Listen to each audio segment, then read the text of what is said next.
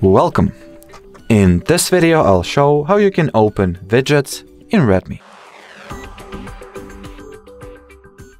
So to start, go to the home screen of your Redmi smartphone. Now make the following pinch-in gesture, and here simply tap on the widgets. In front of your eyes you should see the list of all available widgets on your device. Now select what widget you would like to add, like this one for example, and then press the Add to Home Screen button. Now you can move it around your home screens and place it wherever you feel like it. Then simply drop it and save the changes. And well, as far as this video goes, that'll be it. So thanks for watching and bye bye.